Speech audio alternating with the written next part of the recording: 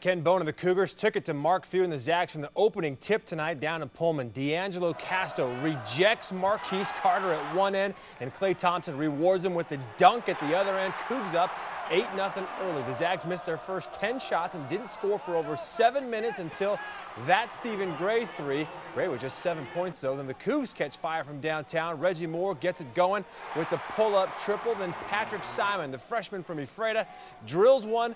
WSU hit 5 of its first 7 threes to build a 19-point lead. Gonzaga closes the half on an 18-5 run. Elias Harris with a layup in transition. It's 30-24 at the break, but Thompson just takes over in the second half. The lefty layup pushes the lead to 12. Then he goes right around Gray and Kelly Olynyk on the baseline for the reverse. Cougs up by 16.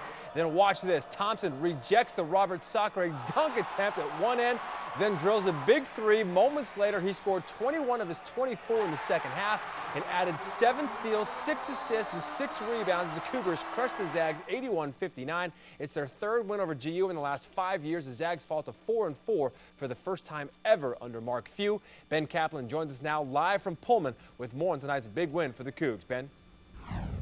Yeah, Derek, the stat sheet heavily in favor of the Washington State Cougars after this one. A couple of stats that really jump out at you. They shot 67% in the second half. They shot 11 of 21 from three-point range for the game. You look at what they did on defense. They held Gonzaga to just 39% shooting. They forced 25 turnovers. After the game, the Cougs really happy with that defensive effort. The Zags not happy with much of anything.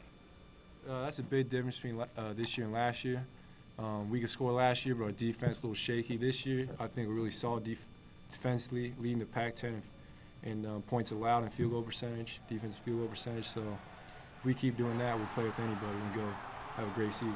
We got it handed to us tonight, and the Cougs deserve a lot of credit. They were the aggressors from the tip, and on offense and on defense. And I thought that was the difference all night.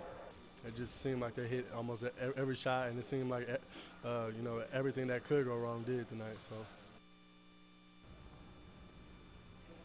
All right, Derek, it does not get any easier for Gonzaga. They travel to nationally ranked Notre Dame on Saturday. The Cougs, they're up at the Spokane Arena Friday night against Texas Pan American. We're live in Pullman. Ben Kaplan for KXLY 4 HD Sports.